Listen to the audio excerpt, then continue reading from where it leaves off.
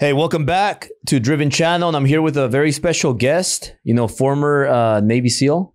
That's right. Right? Mighty Warrior, but your name is Jimmy. That's your handle, Mighty Warrior? Mighty Warrior 24. 24. Well, so let's start right there. Like I want to hear about your story, how it's been, because I know your life has been kind of crazy, right? You've seen a lot of things, you've done a lot of things. It's next level crazy. Yeah. It's too crazy. It's been hard. It's been hard. Yeah. Yeah. I mean, every time I see my mom, I'm kind of sick and tired of it, but I love my mom to death, but she's seen me go through so much. She saw my arrest. She saw my case get dropped when I was facing 15 years.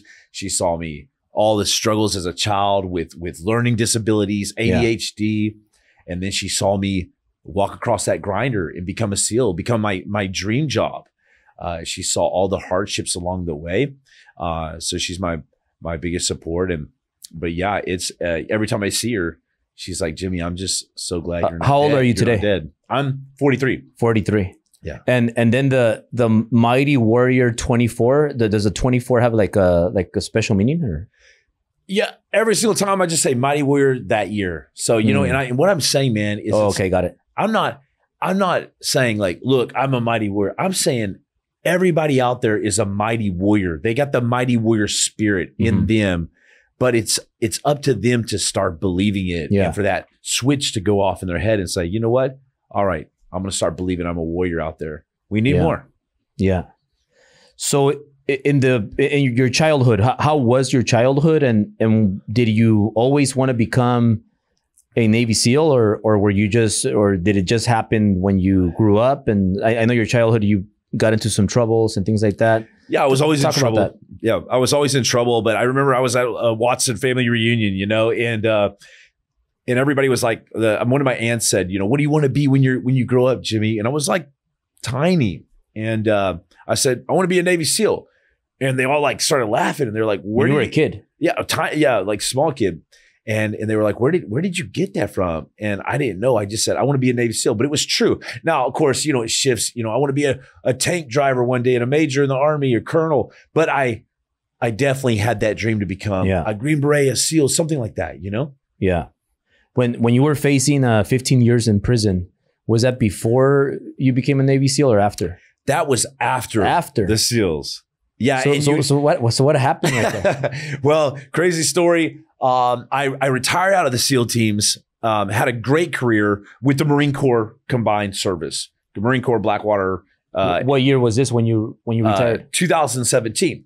And so I get out of the military. I don't really have a grasp on what I'm going to do. Like a lot of veterans, that transition's hard. Yeah.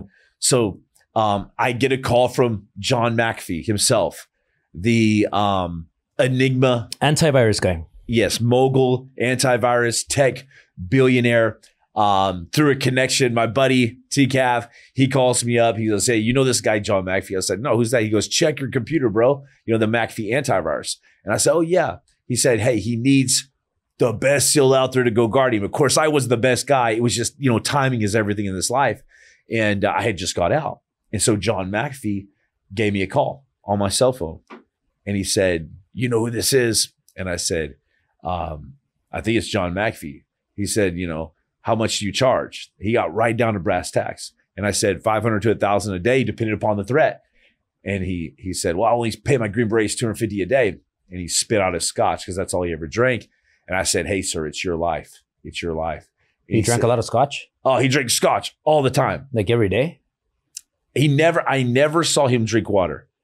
And I got scared. I said, one day, because I became like his right-hand man, his assistant. And I was like, sir, I'm concerned about you. And he goes, why? And I said, because I've never seen you drink water. And he said, there's water in scotch. Don't you know that? and I couldn't believe it. And I never saw him drink. I personally never saw him drink a glass of water. Yeah. But he drank 2 bottles of scotch a day, single malt. 2 bottles a day? 2 bottles of scotch a day until the Irish Mafia, Uncle Carl, told him that he needed to cut it in half. And so McAfee started to just smoke 1 pack of cigarettes a day and drink 1 bottle of scotch a day. But what kind of bottle are we talking about? Like how big? What is it, Glenfiddich? Glenfiddich, a regular size bottle. So like 1.75? Or what is that? Brandon, what's What's the size of that bottle? It's a full blown. So it's like the It's normal a big one. Yeah. And he used to drink 2 of those a day? 2 at least. Did he look healthy? He could. I mean, you know, he's got a very distinct voice. He looks like a sailor, and his skin was tan, you know, from all the years out in the sun. How old was he? 75 years old. He was 75 years old when he was drinking that much. But it's interesting. When I became CEO, I started drinking like him, right? I kind of, you're a product of your environment. So I'm drinking every day scotch, smoking cigarettes, running his company. And I can remember at a party, he embarrassed me really bad because he came up and he said, "Hey, son, you know when I started partying?" And he said this in front of everybody. And I was still laughing drunk. I said, "When, sir?" He goes, "When I became a success." And he called me out. He was basically saying, "You don't have the right to drink. You don't have the right to party." So what he was saying was, you know, he never partied or anything until he was 40 years old, right, until after the antivirus. That's when he went. So that's kind of how he could get away with going so hard with illicit drugs and scotch and cigarettes. Yeah, but 75, damn. 75. Is he still alive? No, he's not. He's not. They found him dead in a Spanish prison. They found him hung in a Spanish prison after they arrested him. The day he was supposed to be extradited back to the U.S. to stand trial with me, he was found dead in his prison. And you think he killed himself? You know, I just can't imagine John McAfee killing himself. And I just talked about this with a friend today. I said, how did he kill? Why? You would never kill yourself if you found out you were getting transferred out of your prison, even if it's to another prison, because it's something new. And McAfee loved the media coverage. He was a fighter and he was Irish. There's just no way he killed himself in my eyes. Was he going to be released soon or no? Or was it? He was getting extradited from Spain to the U.S. and to stand trial. Me and him were going to stand trial together. Of course, obviously, I think they wanted McAfee primarily. But so he fled to Spain? Is that what happened? And they caught him there, or what happened? Yeah, they caught him going through customs. I think he was trying to go to Turkey from Spain. This was when he knew he was in trouble already. Yeah. You know, McAfee was always 3 or 4 steps ahead of the game, and he could see right through people, read people, and so he was always playing this big game. And but this time he got caught in customs. So he was like a real he really was like those people that you see on TV, they make movies out of, and like, oh, his whole life story was a movie. I mean, he created was he like a villain, you would say? I think he embraced, look, if you're gonna be the bad guy, give people the bad guy in his eyes. If you're gonna be people's saint, be their saint, right? And so I think John McAfee was that to McAfee. Whoever they wanted him to be is what he kind of conformed into, kind of like a chameleon, you know? I want to look him up really quick. John McAfee. You know, I think he sold McAfee. Oh yeah, he has that look. Yeah. That's him, right? Yeah, that's it. Was he a big guy? 6'1". 6'1", maybe 220. Yeah, it's funny because I grew up, I was always techie. Like I like computers. Yeah. And I remember that I used to get the Mac, is it McAfee? It's McAfee, or how do you pronounce it? It's not how it looks. McAfee. McAfee. Antivirus. McAfee antivirus? McAfee antivirus. Although it looks like it's McPhee. Yeah. You know? So he became super wealthy with the antivirus. He became super well. He sold McAfee antivirus to Intel for around $700 million. But he was a major proponent with, I think he was like best friends with Steve Jobs. He said Bill Gates was the most boring person in the world, but he definitely created, was a big proponent in creating iMessaging. He created the entire software system where the trains are on the railway. Yeah. Switching. Yeah. And until I think he got fired. See, I'm not a big whiskey drinker, but I like champagne. You like champagne? Yeah, I like champagne. What kind of champagne do you like? I like the Veuve Clicquot, the yellow. Have you had it? No, I haven't. So you still drink? You know what? I'm not a big drinker anymore, but I'll have drinks, you know, because it makes me feel better that, you know, he used to drink 2 bottles. So that makes me feel better. Like I don't drink that much. No, man. Yeah. But so was he like single and married? Was he with a bunch of 25-year-old hot models, or what you would think he would be in the Bahamas, partying with all these girls. So when I went to do his executive protection, when he first called me, I thought, okay, I'm going to go to the Caribbean island or something. And he was in Lexington, Tennessee, a podunk town out in the middle of nowhere in a big plantation-like estate with these guard dogs.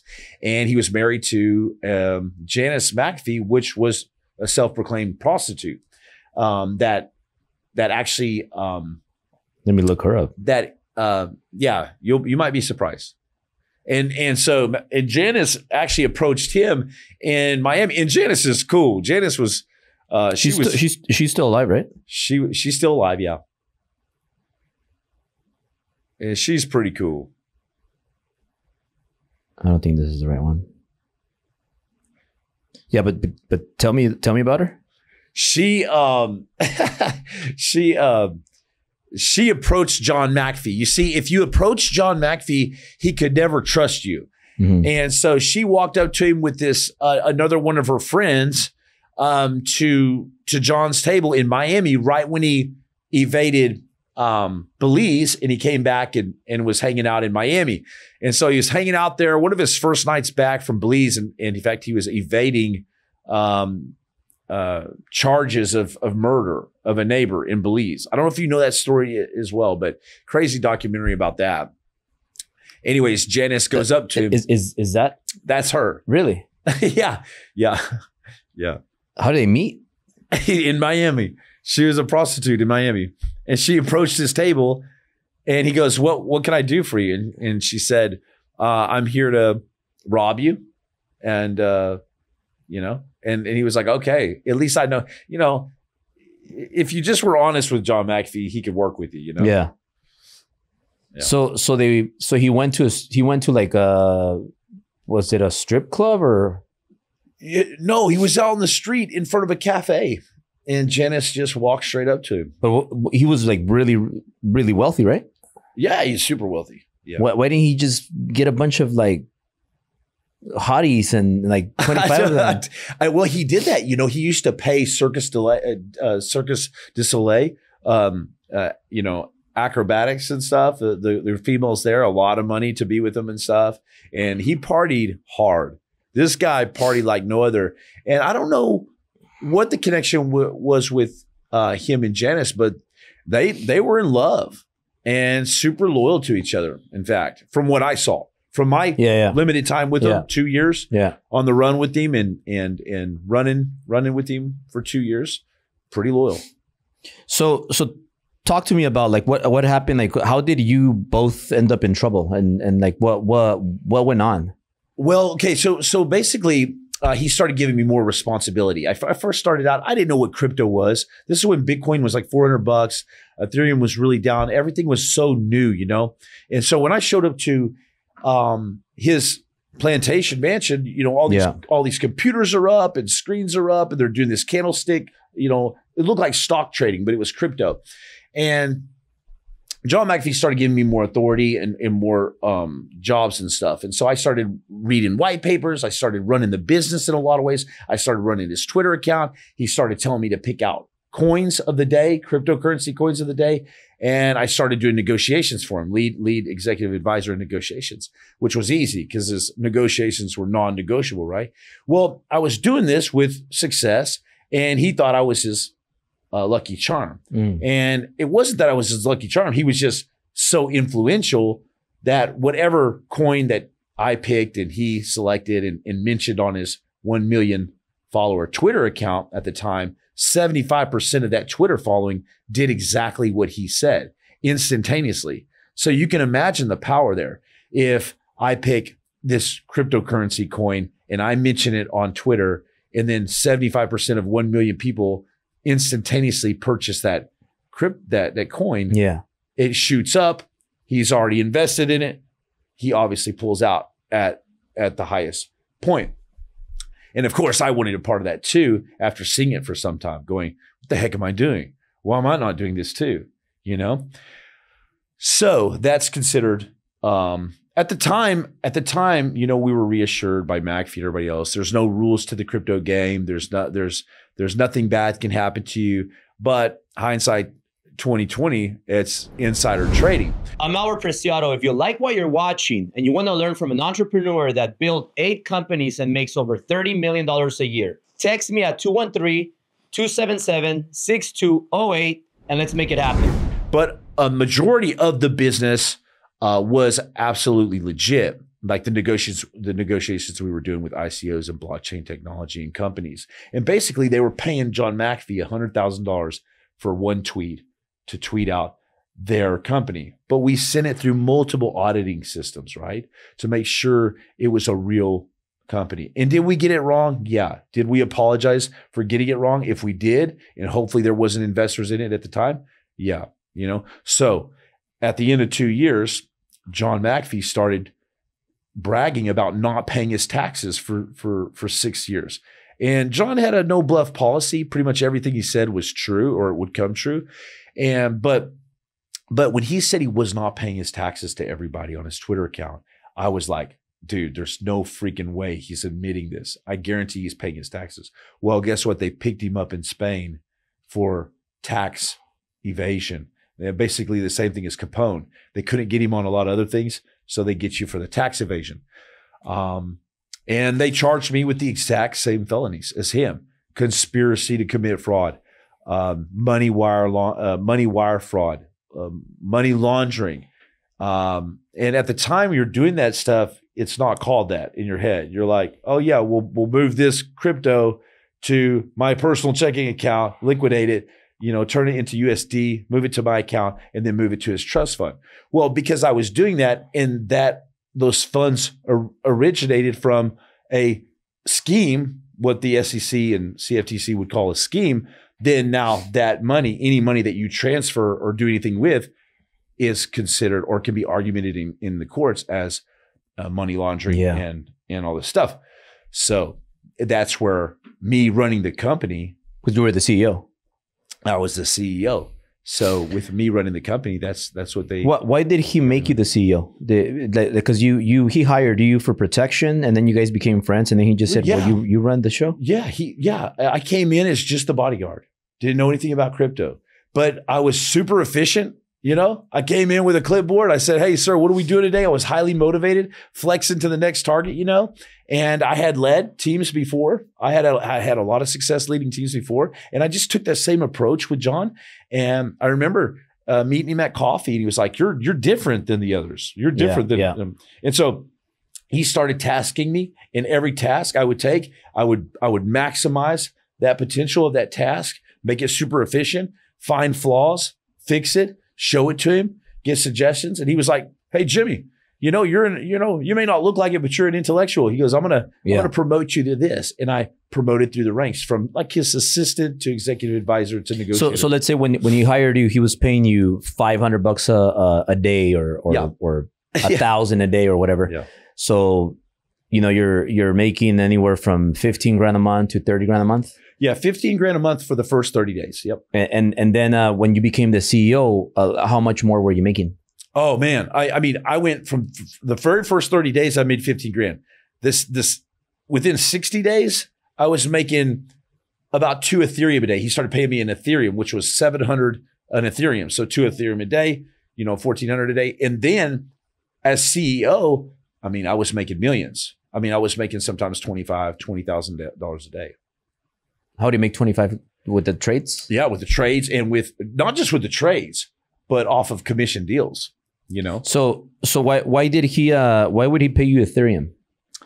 Is it kind of like to not show cash transaction? No, US dollars? Not necessarily. He didn't mind dealing with cash. We went to the bank all the time, got tons of cash out. In fact, he paid everybody in cash every Sunday. He would just dish it out, you know, He had stacks and stacks and racks of cash. How many people did he pay? Like, how many people did he have? 7 people would line up like little chickens around him with their hands out, and he would walk around, you know, daddy big bucks. Was that just like a bonus? That was their pay for the week. He paid everybody in cash. But then he just decided one day, he said, hey, son, I want to pay you in Ethereum. Are you good with that? And I was like, okay, what kind of catches are to this? Well, if the market was going up, I was doing really well. So you go from like getting 500 a day, 700 a day to 2,000-3,000 a day. Yeah. So I like the Ethereum payment. Yeah. Do you still have Ethereum? I don't have Ethereum anymore. I don't have really any crypto anymore. I can still trade. There's no regulations against me like that. You're good at trading? I was decent at trading. Of course, I had the eagle eye view of everything. And when you're at the top of your game, I was at the top of the game in the crypto market in 2018 and 19. But when you have that bird's eye view, it's easy to make trades. It's easy to know what's going on. But when I no longer have that view, so I don't do stupid stuff. I don't invest my money like that. What do you mean by the view, the bird's eye view? Well, John McAfee was at the top of the crypto game. He had all the insider stuff. Oh, and because whatever he said, people would follow. He said went. And one of the big things that John McAfee was in trouble for was that he wasn't mentioning that he was investing in those things. But his big argument was always like, does Michael Jordan go on the commercial and say, I'm getting paid $1 million to wear these Air Jordans right now? No. So why should I have to? Of course I'm invested in this. If I'm mentioning a coin, of course I am.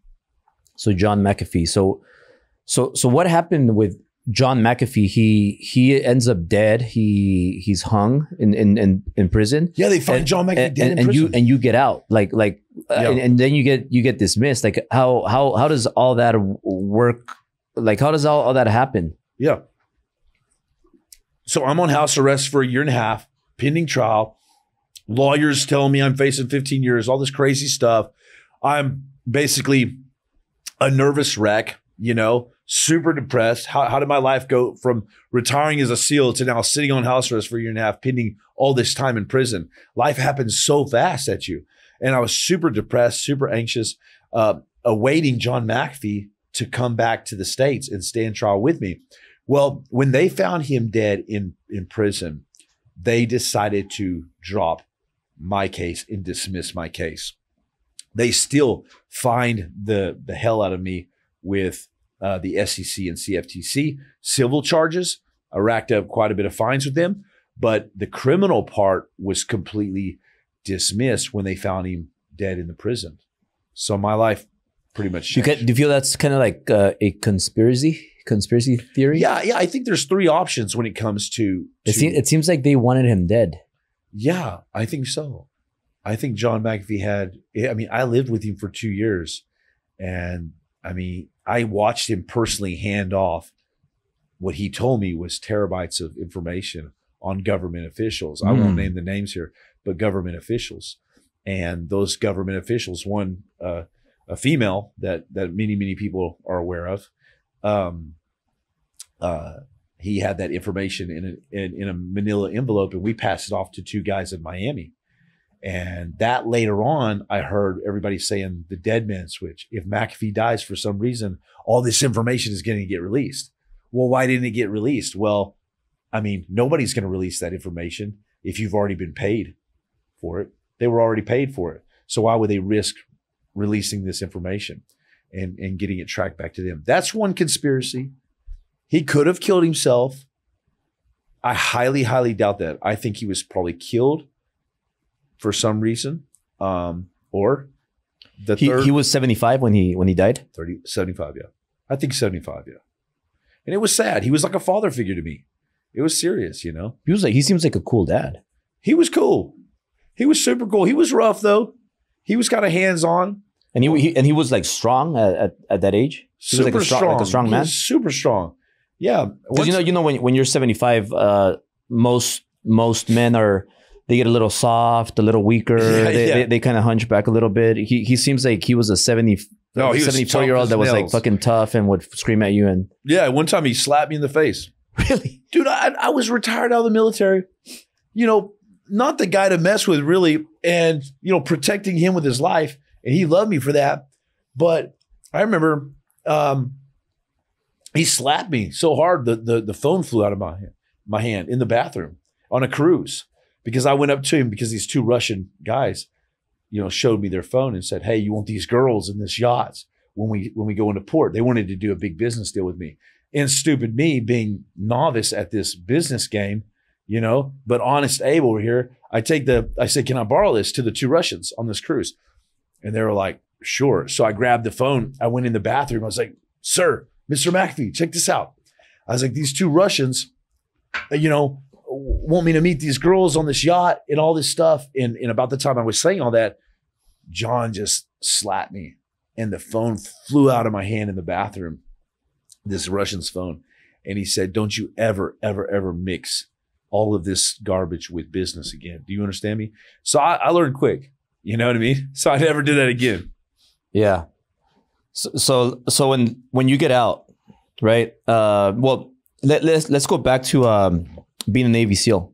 Yeah. So you come out, and then that's when John McAfee hires you. But the Navy SEAL, like, how many years were you there? Yeah. And how because you said you wanted to be a Navy SEAL from a kid. Yeah, I wanted to be something like that. So once you become one, like, how is it? I've been to David Goggins' place in New York. Yeah. In person, met him and his girl.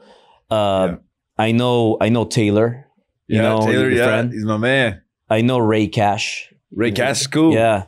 So I know I've met quite a few of Navy SEALs, and everybody has the same type of energy.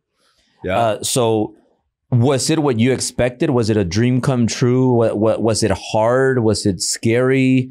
Did you ever have any moments where you thought, man, did I do the right thing? Like how scary, fun, dangerous is it? And how long were you there? What's that term? You know, you love the circus, but not the clowns. Maybe it's the other way around. Yeah. But I love the SEALs. I love the team, the tribe, the warrior mentality, the brotherhood, you know, running and gunning. You work hard. You play super hard. You're jumping out of airplanes at 4 a.m. You know, you're doing all kinds of cool stuff all the time. You know, you're taking down ships, gas oil platforms, all this stuff, shooting all the time. And then you're going out and you're bonding.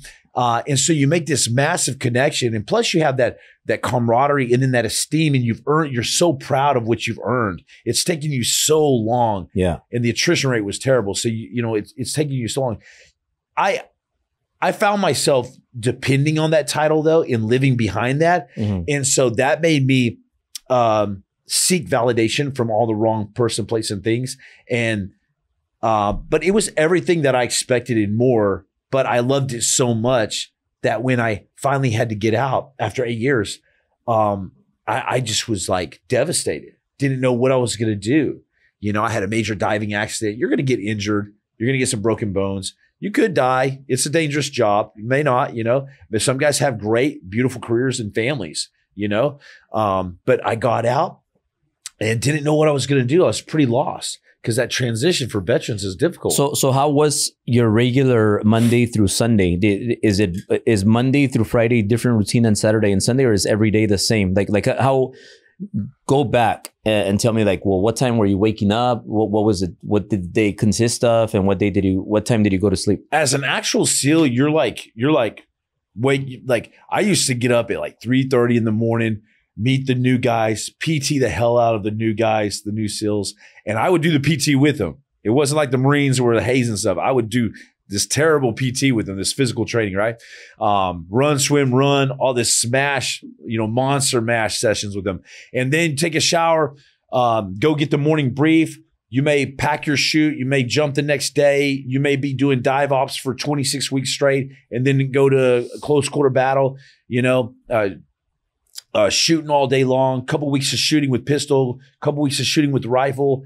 And then, you know, you're going over the fundamentals all the time. And then you're going clearing houses and stuff.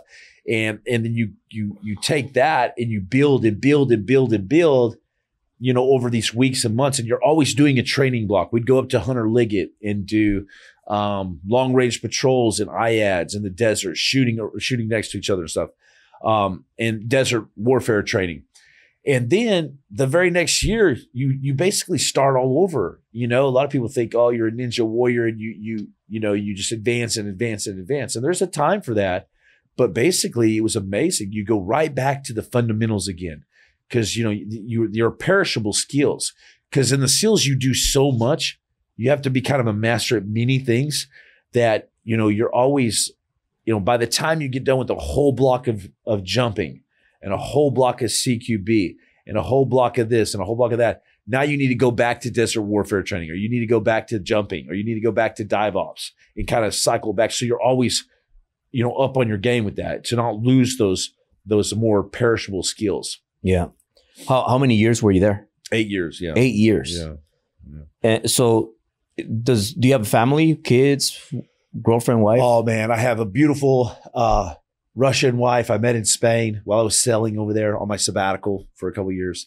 And I have of course, a beautiful 8-month-old boy. Oh, really? Yeah. Oh, congratulations. Yeah. He's so cute. He's so cute. I mean, and it's brought so much life and joy into my life, especially, man, coming from my background where, I started to lose hope and I started to go in some very dark valleys in my life. When I got out of the SEALs. And so your wife, your Russian wife, you met her when you were in the Navy Spain, SEALs? yeah. No, in Spain. I met her after McAfee. I'm our Preciado. If you like what you're watching and you want to learn from an entrepreneur that built 8 companies and makes over $30 million a year, text me at 213-277-6208 and let's make it happen. When I was in Spain. Oh, when you got out of jail? Before I went to jail. Oh, before you went to jail? Yeah. Right after, when I went on, I basically went on the run and I was overseas. And I just planned on living overseas the rest of my life. And you had good money. You were like I had a having lot a of good time? money. Yeah. I had a lot of money, plenty of money, and like millions of dollars. Yeah, millions. I had a lot. Yeah, I had millions, and not tens of millions. Yeah, and you were in. Did you go to? And I had crypto too, brother. Crypto, I heard you could kind of hide it, right? There, if you know how to use it and play it. Well, you can't necessarily hide crypto. That was kind of a trick. They used to say it's untraceable, it's this and this.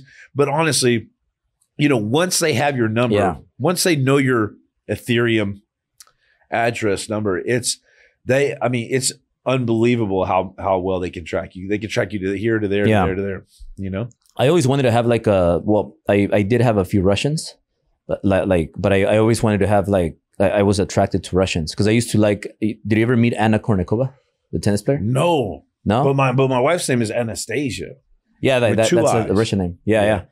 So Kournikova, you know who she is though, right? Yeah. The tennis player? Yeah. Of course, yeah. I never met her, but I used to have a crush on her. I'm like, damn, I like the Russian chicks. So I always wanted to go to Moscow and just see meet some Russian chicks. They're so different. They have that, my girl is also like kind of that Mongolian look kind of to her. Yeah. From Kazakhstan and Mongolian Empire, So she looks a little bit Asian? She looks, but no. She's got the black hair, the Siamese cat eyes. Yeah. She's very Russian, but not. Yeah. And then there's the Russians that are like blue eyes and blonde hair. Blonde hair, tall. Yeah. My girl's more petite. Yeah. So and then Russians are also kind of, what I notice is they're kind of cold. Like they're not super cold, not very emotional, very just. It's hard to get used to because in America, Americans they like to put a lot of fluff. Hey, bro, what's going on? Yeah, I'm doing great, man. Everything's okay, man. When everything's really shitty. But my girl is like, they're like niet and da, like yes, no. How was the food, baby? They're like, not so good. Yeah, whatever. And you're like, that's it. Yeah. I paid all this money. Yeah, yeah. So when you were in the Navy SEAL for 8 years, like how is it though? Like are you working Saturdays and Sundays too? Like when do you get to go out on a date with a girl? When do you get to go out and party a little bit? Is that gone or do you still have time to have fun when you're there? Yeah, you don't like when you're training hard. Yeah. Like sometimes you're doing iterations during the day, then iterations at night for a couple weeks straight. But then you'll have there's Saturday we're going to have off. And instead of resting that day, the whole team goes out and goes crazy and then comes back just slog tired, So you're in what city, for example, you go out where? Washington. It's Vegas, you name it, like all kinds of different. So sometimes you are in Vegas? Yeah, there's been times where we did training in Vegas. We did training all over Key West. Yeah. Man, Key West was the best. Oh yeah. Did you go to Miami or stayed in Key West? Stayed in Key West, yeah. They have good spots right there. Well, I mean, you got to make do with what you got, Yeah. you know. But Yeah. but every single time my SEAL platoon went everywhere, anywhere. We had 24 hours to party, and then everybody was getting secured. Everybody was going on lockdown because there would be 2 or 3 guys in the platoon that always messed it up for everybody else. Yeah. And so we would go all out the first night and tell everybody, don't get in trouble, bro. Just don't get in a fight with the bouncer. Don't get in trouble. But lo and behold, every single time our platoon chief would just secure us. Say, sorry, guys, you can't go out. You can't prove yourself worthy to go out. Yeah. But man, we do long blocks of training, cold weather training, all kinds of stuff. Yeah. So when you get out and then you start working for John McAfee and you're protecting him, did you ever have any scary moments where you had to jump in and save his life?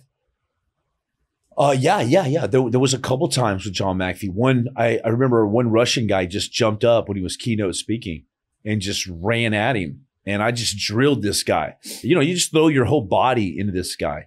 And I stopped him hardcore, you know, and the guy kind of flew back. He was drunk. You know, people were just fan crazy about John. But John loved that about me because he knew I was pretty rough with I mean, I could secure him. You know what I'm saying? Yeah. I never let anybody close to him. I mean, I was pretty hardcore about that because, you know, if somebody shook his hand and he didn't like it, it's a failure on me. Because what if they had poison in their hand? What if they had something to take him out? They could shake your hand and have poison in their hand?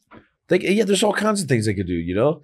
Like McAfee was always talking about how the Russians could kill you, like by putting a little tack in your shoe with poison on it. Your toe, you know, gets pricked by it and it poisons you from that. There's all kinds of there's sprays and inhalants that they can spray. I heard you could put chlorine in water too and kill you. Really? That's crazy. There's like so many ways to kill people. Is it chlorine? And I mean, the chlorine's all up in that pool anyways. A little bit though. Very, very little. But you put enough. There's a lot of different ways. Yeah.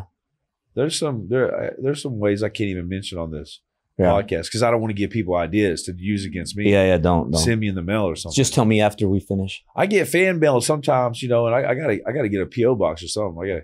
Can't be giving out my address, you know. Yeah. But another time, a guy at like 3 a.m. came up to John's house and was like, he looked like something off of The Simpsons, like Krusty the Clown. And he had these crazy red eyes, you know, bloodshot eyes with crazy hair. It was probably meth. Yeah, probably. And he was just banging on this glass window. Yeah. And the glass window was just vexing like this. And I'm standing there, and my ex-wife happened to be there with my dog Tookie, my Chihuahua, and he's banging on this window. And so I immediately just draw down. I grab my pistol out, my side piece, and I walk over to the door that he's trying to get in because any harder, he's going to bust through it. And I tapped on the glass and I said, back up. And he didn't back up, and he was about to bust through that threshold, and he'd already come through the first threshold. So that's like deadly force, man. And so I opened up the door and he tried to come through and he was yelling. And I just drilled him. I took him and just launched him off these steps, and he hit the back of his head on the concrete. And he was pretty messed up. And the cops kind of questioned me. You know, it was an excessive force. But I was like, look, man, I could have basically taken his life for what he was trying to do. But me having my experience and expertise knew better than that, and knew that wasn't the proper use of force. So you like picked him up and threw him, and he hit himself. I can't really remember what I did. I just opened the door and grabbed him and launched him. Yeah, and he just flew backwards off because it was several steps. Why not just shoot him? Like, because like if you try to wrestle with him, what if he stabs you or something? Yeah, I mean, I wouldn't suggest what I did. What I would suggest to maybe somebody without the experience that I had is to stand your ground, you know, castle up, just stand right there and draw down on him and point it right at his, you know, his dome. And if he breaks that threshold, it's over, right? I mean, especially if you don't feel like you can mitigate the threat. For me, I knew that would be excessive. And I knew that this guy didn't deserve to die. So you would say, like what you mean is you kind of get in position to shoot and you kind of get down? Yeah. Well, no, if he's trying to come through the door, I would stand my ground. I would stand and draw down on him and get a great stance, get that great stance and punch out on him. And I'd start rolling that trigger. And right when he came through the door, I might give him a good college try, they call it, a good, pause for effect. But if he was coming at me, in a way where I felt like my life was in danger, like this guy, because this guy was crazed out of his mind. And was he a big guy or a small guy? He was kind of smaller. and so for me, understanding that this guy didn't deserve to get drilled, but he did deserve to get launched off the steps, because he was really trying to come in. My wife was there. Mm. And he was probably like on some meth or something. He was probably on something crazy, man. Because when they're under the influence, strong, they like sometimes you shoot them and they keep walking because they get that. Yep, exactly. Like that doesn't scare you? No. You never get scared of anybody that tries to like. No, I have zero fear when it comes, and I'm not just saying that. I have zero fear when it comes to protecting my life or protecting my family's life. Like I'll drill somebody so quick it's not even funny. That is a legitimate threat, and that's why I haven't done it in the civilian world. In the executive protection aspect of things, I haven't drilled anybody because, most people are unaware of the threat of their life. They don't understand that they're about to die. So there's no need to escalate it to that unless he has. Now, if he had a knife or if he had a weapon, a pistol, man, he's this close to getting it, getting those shoestrings tied, tied. So I've been robbed 4 times. That's crazy. That's what you were saying. So can you play that video really quick? So while you put it on the screen over here, I'll kind of walk him through it. But so you see the video and how they distract me, and it's here in this building, and I'm always part of my success has been kind of flashing and showing the lifestyle, telling people like, hey, I'm successful. Check out my Ferrari, my Rolls Royce, things like that, the watches. So they've attempted 4 times to rob me. The first time they were successful. Fortunately, nobody was at home, only my dog, and my dog is safe. Nothing happened to him, but they locked my dog in. They closed the door. They broke into a window. They stole my safe. Dang. And I had a Richard Mille Mexico watch, and then I had like 40K in the safe, and they took it. 4 robbers, all masked, covered up, and then the second time they got me here outside of my office. But the funny part is, I don't know if it could have been an employee that didn't like me, that kind of like gave all the intel to those people. Yeah, it's interesting you said the safe in your house with this specific watch and the specific money. That sounds like there's an insider that knows about that somehow. Yeah, I think somebody that used to work for me. Yeah. And then the second time, they knew that I wasn't going to use the normal elevator. They knew that I was going to go in through the east elevator. Yeah. So they they knew that I was going to park in front, and they knew to distract me with a bike that pulled right in front of me. And while these guys came in right at the same time as I'm walking to the elevator. Yeah. So they knew that watch was like a $300,000-$400,000 watch at the time. And the watch they stole when they broke into my house was also like a $300,000-$400,000 watch. Yeah. So the fact that I've seen this video, right? And the fact that they used the scooter, the bike, to distract you, and then these 2 guys come in very calmly, collectively. They know exactly where you're going to be. They've seen you do this probably multiple times.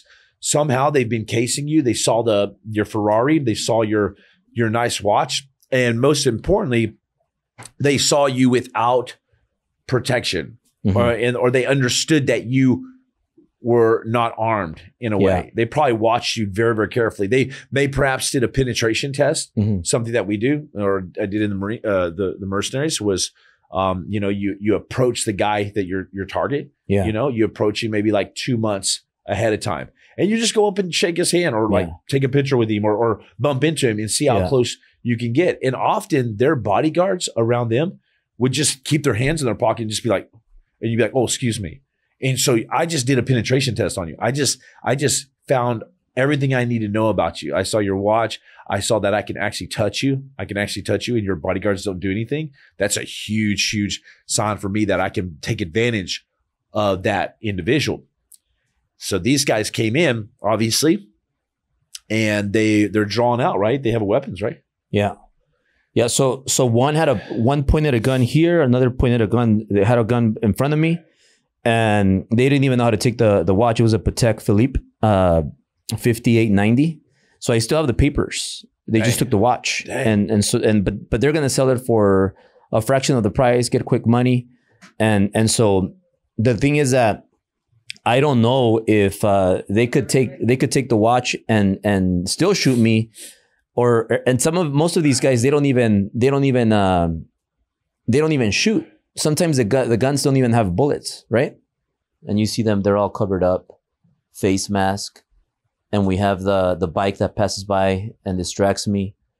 It was so clean, like they knew exactly where I was when I'm coming in. They know I'm going through this elevator. This is wild. And see, they're coming in. And then by the way they're walking, and there you are right here. Yeah. Coming through.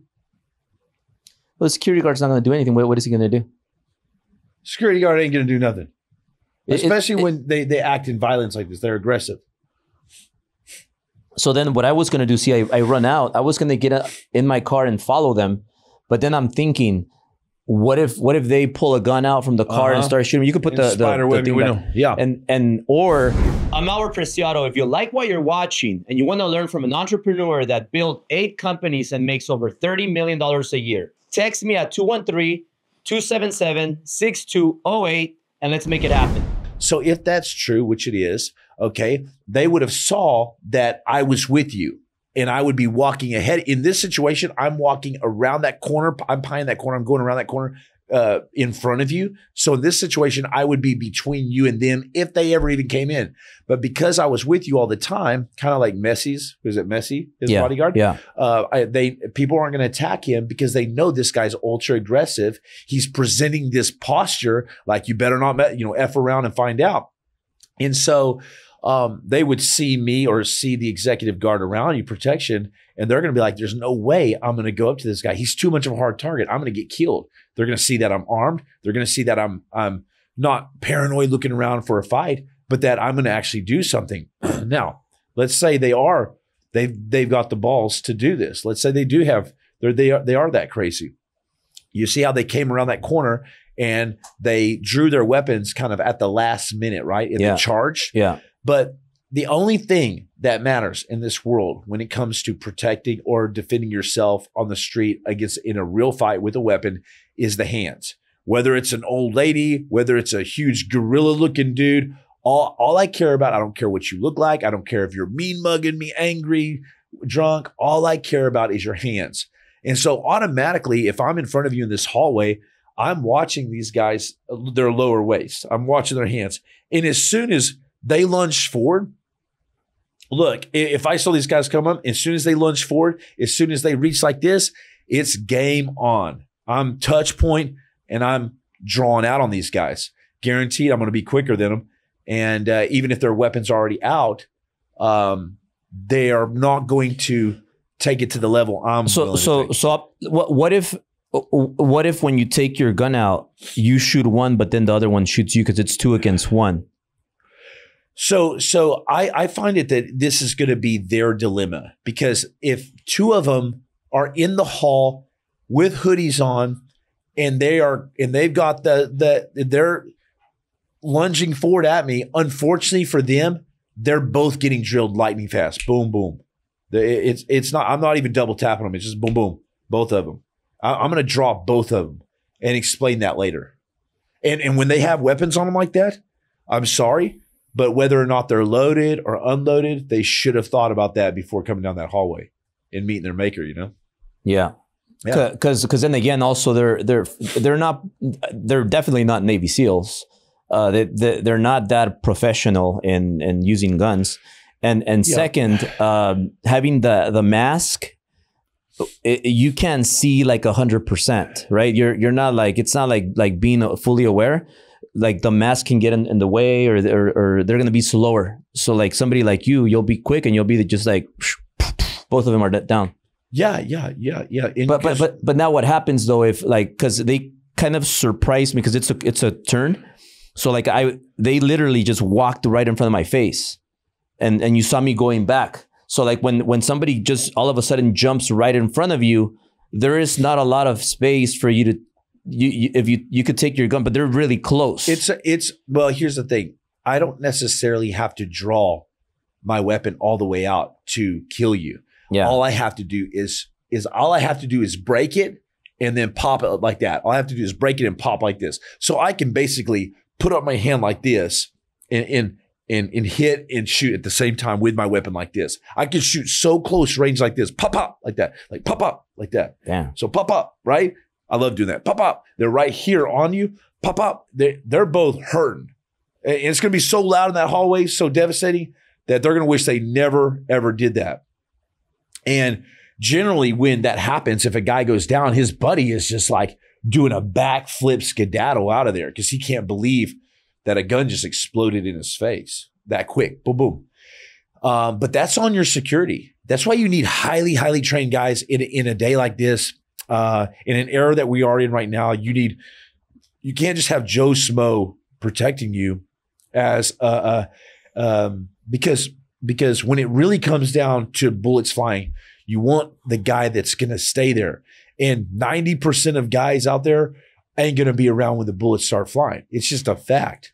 Or when that aggression happens. So if I'm guarding you, if I'm in front of you walking down that hallway and I see these two guys around the corner, I'm already punching forward.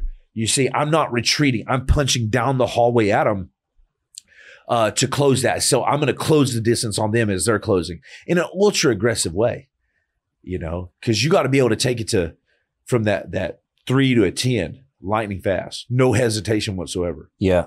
You know, wish I would have had you right there. Would have been a good. Man, I secretly wish I was there. You know, yeah. I could have literally sold the watch. These are my dreams, man. I could have literally sold the watch and paid you. Hey, brother, these are my dream. This is my dream come true, man. To do this kind of stuff, I fantasize about this stuff. I'm like, okay, you wish it happens. Yeah, it'd be fun. Yeah, I don't wish it would happen with my wife and stuff, but I'm always, you know, in my field, it's kind of fun to think like, okay, if this dude does this. This is really important to stay aware. You're not paranoid, but on a patrol in the SEALs, every few steps, I'm saying, okay, if I get hit from the left, I'm going to do this. What happens if this happens? What if I get shot right now? What am I going to do? Yeah. Like, do I know exactly where my blowout kit is? Do I know exactly? You know, I've rehearsed these things a million times over. So every step on the patrol, when I'm driving, I'm like, I create distance all the time. I'm closing the distance, creating distance when I park. You know, you never want to close. You know, I'm baffled at people who want to just park directly behind another car at a stop sign. If these two people get out and approach you, it's over because you have nowhere to go. There's no room to maneuver. You need to leave your room, yourself space. So what's because a lot of them they follow you, right? They follow you home, or they follow where you're going, and then they'll park and block you. Yeah. So then when they come out. When are you like, okay, I'm going to shoot these fuckers? Because if they come out and they're not masked, then they're not a threat, right? Or they are? It doesn't matter. The mask doesn't matter to me.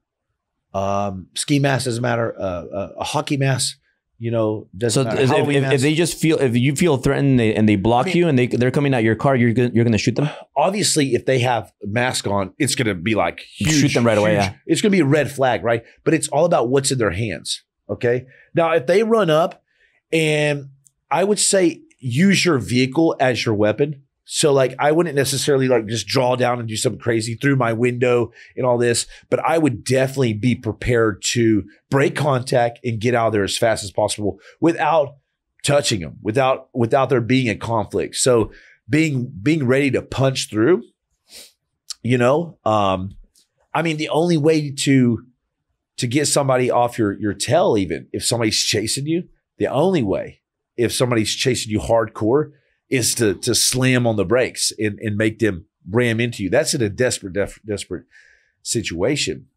But what if they're driving the truck and you're driving like a Ferrari? It's over. It's over for your Ferrari, man. You can't do that. But the Ferrari is faster than that truck, so you're going to be able to get away.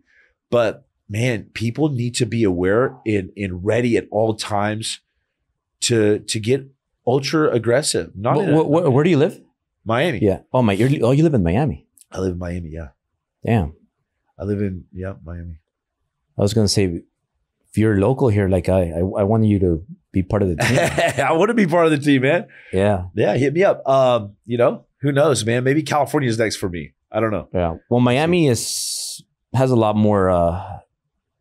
It's cooler right now. It's better to be there. Yeah, it's nice there right now. Yeah. But man, they don't call it the Miami Heat for nothing. It's hot there. Yeah, that's true. Like the weather here is perfect. It's just the California is not being run correctly. So there's a lot of bullshit going on here. Well, I mean, the fact that you're getting robbed multiple times in the last couple of years, this is crazy, man. Yeah. Well, and these guys are brazen. After this, then because we moved from Beverly Hills to Bel Air, after this, they tried it again and again. But the first time I didn't have security. And they try to break in through my house, right? And then when that happened, I hired full-time security. So then the second time in Bel Air House, they got caught because security was there. Like, and then what happened? Security blocked them. They couldn't leave. And they were climbing the mountains over there in Bel Air and all that stuff. My God. Like 40 police cars got there. It was like a big deal right there in Bel Air, and they got caught. They got caught. The bad part about California is that they get out.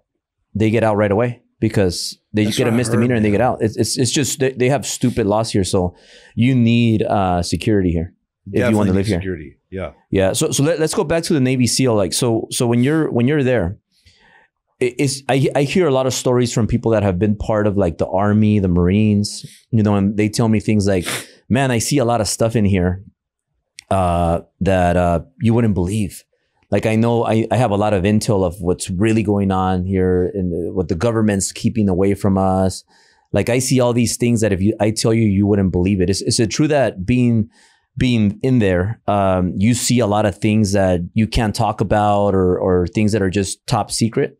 Well, I think naturally in the special operations community, whether you're a Green Beret, a team guy, MARSOC or whatever, you're going to be privy to a lot of confidential information. Would that confidential information, if it was leaked, cause World War III? No, because the enemy already knows anyways. But then there's times where you are, you know, read in to a soundproof room. You know, you're read in. They call it being read in, to where you're given a specific, no joke target mission, and you can never even allude to telling anybody about that, because that could cause major issues. Yeah. So there's information that could cause major issues, but they're very, very they compartmentalize that and only give it to people who need to know the information. Yeah. And sometimes your buddy may know a little bit more than you do. What if you get drunk one time and you just spill out the beans? You know, you got to have way more professionalism and integrity than that. I've never heard of that incident, right? I can't imagine that happening. Yeah. Because even if you're just blasted, wasted, I think that there's like this kind of like the bro code. Yeah. You don't break the bro code. The bro code. Yeah, I know about the bro code for sure. So do you believe in aliens, that they exist or no? Aliens? I mean, I saw a skinwalker. I'm convinced I saw a skinwalker? What is that? In Valley Center, California. I had a skinwalker. Look that up. I had a nice, look that up, man. It's a shapeshifter, right? Huh? Yeah. So when I lived in Valley Center, I had like 15 acres in Valley Center, a nice place right out of the military. I had this beautiful house, And little did I know it was on an Indian reservation, Indian reservation land. And there's a casino at the top of the hill. And it's a beautiful place. And I'm out there working out in the middle of the day. I mean, the sun was about to go down. And I'm running up this hill and I'm walking down. I do my workout, do my man makers, run up this hill. And so I run up this hill a couple times and come down. Nothing's up there. I run maybe the third time. I run up this hill. I'm all tired. And I stop at the top of this hill in Valley Center. And I look and there's these heat waves across the ground. And I see this massive looking Doberman Pinscher dog looking thing crouched down, black. But the heat waves are moving through it. But it's definitely a mass of some type of animal. And it has the big ears standing up, kind of like horns looking things. And it looks like Batman crouched down. But the only thing that I could logically think was that is one big Doberman Pinscher, but whose is it, right? I had never seen another neighbor's dog or anything. And so I made myself kind of large. Like if you saw a bear, you'd be like, hey, and that's what I did. I said, hey, and it stood up. And when it stood up, the heat waves were going through it, and it kind of moved around, but it was still a form, and it was every bit as big as me. And it took a step forward, and as it took a step forward, it was like a black shadow that took a step forward with the heat waves going through it, and I just turned around and hauled ass down that. I mean, I was like, all right, did I say I had no fear? Yeah, right. The skinwalker comes up to you, look like Batman, you better run, man. And so I ran back down the hill, and I never told nobody about it. And then about a year later, we heard that there was all kinds of skinwalkers or something like that sightings around that area. And I don't know, man. It's definitely something weird, something super weird. Yeah. Interesting. Yeah. So like to close out here. Have you ever been shot or been close to like death?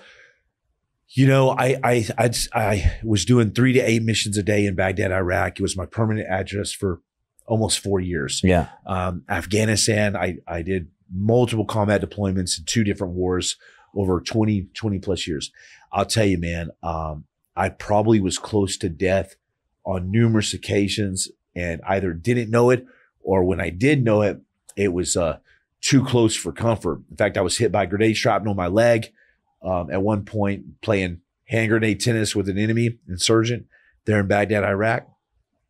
And but there was multiple close calls, but for the grace of God, man, I made it out alive.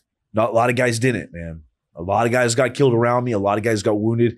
I saw a lot of devastation over there, and so. You saw a lot of people being killed. Yeah, for sure. How does it feel when you have like when you kill an enemy versus when you get one of your best friends killed in front of you? Well, I mean, when you're emotionally attached to someone and you see them breathe their last breath, or you hold their hand as they're dying in the hospital, right after something happens, you can't get that thought out of your head, and it's, but it's a dog eat dog world. I never looked at the enemy as this guy I wanted to kill and get revenge for my buddies and all this. I simply looked at it as a fair tennis match, a fair game. It was me against him against me. He looked at me like I was an enemy in his backyard, and basically I was. Yeah. Did you ever go and deal with like Osama bin Laden and with what happened over there? No, never. I wasn't on that raid. Never was part of that. Never was part of any high profile, high value target type raid. Yeah. Like that. Yeah.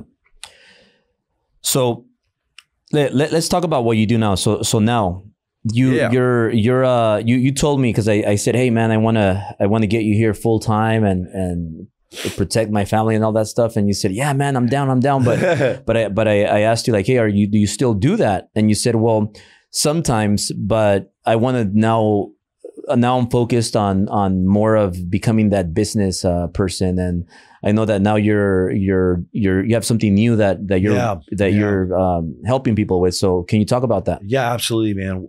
I got the Mighty Warrior Tribe now, and I really believe, there's the coaching, which is awesome. You've got that. I mean, the mentorship programs. Mm-hmm. Mine is more like of a group setting. I really believe in the tribe aspect of things, and I've got this warrior tribe where we got men congregating from all around the nation, even Canada, Australia, and they're just hungry for more. And the stuff that I implement in these groups, the 2 calls that I do with these guys a week has been absolutely life-changing, because, the blueprint to break every chain of addiction or bad habit, or to get you in shape, or to get your mind right, that SEAL mindset, is accountability. One word. It's accountability, accountability, accountability. And there's nothing that will hold you more accountable than 50 like-minded warriors that are showing up hungry for more every single time. In me leading the group, it keeps me accountable. It goes both ways. And we just drill that home. And I've had testimony after testimony of life-changing stuff going on in there. So I welcome if anybody's listening right now and they want to come over to my platform and join and see what we're all about. Mm-hmm. It's from the head down to the toes, man. And what are like the main topics? And do you have like different prices for the programs? Yeah, we have different prices for everything. Now you do one-on-one also? Yeah, I do one-on-one, and we do right now it's a one-time payment for $497. Somebody can literally pay $497 and get the life of the program, however long that lasts, as long as I'm alive, and I keep this going. So lifetime membership, $497, and you get 30, 40 SEAL mindset courses. You get 2 calls from me a week. And I really put all I have into these courses and calls with the guys. And I spend a lot of individual time too. I obviously do a high ticket offer for coaching and mentorship, which every single one of my clients, once again, has walked. It's not what happens inside the group that's so important. It's what happens when they walk away. Why lifetime? But why not like monthly? That way it never ends. Because lifetime, it's kind of like too good of a deal. Lifetime is good. Is it going to end? Is it going to end one day? Oh, everything ends, but it's basically, and maybe there's a better way to word that, but it's basically the life of the group, however long that lasts. Yeah. But we have a monthly subscription. We have a $97 a month subscription, which that's awesome for guys. And we've messed around with the price a little bit. It's gone from $1,000 for life, but we got the 50% off right now. Just trying to get guys to come in. Yeah. I'd rather have the masses come in. Yeah. Right. And of course I do one-on-one. Yeah. And then what do like most, let's say like your top clients, what do they really hire you for? What do they want to learn the most from you? Man, I think guys are dealing with all kinds of issues. The 3 core desires of a man: to go on an adventure, to fight some type of battle. It doesn't have to be a kinetic war, but you're going to be fighting some type of battle, on Wall Street. And a lot of times it's the wrong battle, right? Yeah. And then to rescue that beauty, it's all about having the right relationship in understanding what her core desires are. Am I beautiful? Do you love me? Can I go on your adventure? These type of things. And so we really, we create an environment where guys are getting this information and it's sticking. It's got to stick. And so I do a 10-minute challenge every single morning. When the guys wake up, they barely glance at their phone, and then they throw that sucker away. They throw it on the couch, wherever. They sit down in their isolation, in their meditation. They ask God to come in. They sit there in perfect silence for 10 minutes. Sun Tzu said, ere the battle is won in the general's temple, meaning you better sit down first thing in the morning and strategize and get the strategy before you ever walk out that door. Yeah. And that right there, that simple 10-minute challenge. Yeah. Guys have gotten downloads, man, all kinds of life-changing stuff. Yeah. That's awesome. So before I'm gonna put all your information below, but before that, really quick, just a question about your routine today now. So like I know in when you were a Navy SEAL, it's a hard routine that you do. Like, so now that you're out and you went through, like, you were facing 15 years of prison time and you went through all that. Now you're kind of like getting more into like your I guess your later phase in life, like you're getting close to like, hey, I want to build this, I want to retire one day or have X amount of money, take care of my family. And so you're getting more into the business point, investments and things like that. So now that you're in this part of your life, what is your routine? Are you still hardcore with your routines? Because you're in really good shape. So like what does that look like? I'm 43 years old and probably in the best shape of my life. More than when you were a SEAL? Not that kind of shape. I had a super high, like fighting VO2 max in the SEALs. Like, what's your body fat percentage right now? My body fat percentage is what? Maybe like 10%, maybe 9%. But you have a lot of muscle mass. I have a lot of muscle mass, and I'm pretty lean right now. Of course, I'm on a whole full stack. I'm on my superhuman biogevity peptide protocol, which I swear by. It's like 5 different peptides, TRT. I wake up 4:30 in the morning. I do 100 man makers after my meditation, after my prayer, after I ask God to come in, after I strategize. I get my coffee, my touch point coffee. I go into my 100 man makers, 100 burpees, which ain't easy, at 43. I bust them out. I go hard. And that's round one. Round two is I do, a lot of times a full body workout or some of my Frogman Warrior workouts, which are highly, highly effective, give you a super massive pump. And then a hard charge throughout the day, A what? A hard charge throughout the day. What is a hard charge? Hard charge a Marine. I was a Marine, remember? So I hard charge. Basically, like I attack the day, seize the day. From the time I wake up, I wake up with intentionality and purpose. Just like Marcus Aurelius said, he said, do everything with purpose. I try to remain present in the moment, You think the way you do one thing is the way you do everything? I think we need to keep our minds very, very flexible and open to change. But I'm a man of routine. I like to order the same thing. So you said you take TRT? Yeah. And is that it or anything else? I take TRT and I do 5 different peptides. I'm on the superhuman biogevity peptide protocol. That's what I call it. If anybody wants the best stack out there, hit me up. What is peptides? Peptides are basically amino acids, but it's highly advanced technology. They've created these different chains and stuff. They got one for libido, anti-aging, but like C-Max. You take C-Max subcutaneous injections. I take it like routine, like clockwork. Yeah. In the morning, take that C-Max. 40 minutes later, bro. All that, I have that cognitive clarity back. Like when I was young, that fog goes away from my brain. It also boosts your sex drive, huh? Yeah, it does. It does. And it's excellent with TRT. But then you have like CJC, which is just like HGH. It stimulates the pituitary gland at night. And then DSIP, it just puts you in that REM cycle sleep. It's the first time I've had dreams in a long time. It's because I'm going in that. How much do you weigh?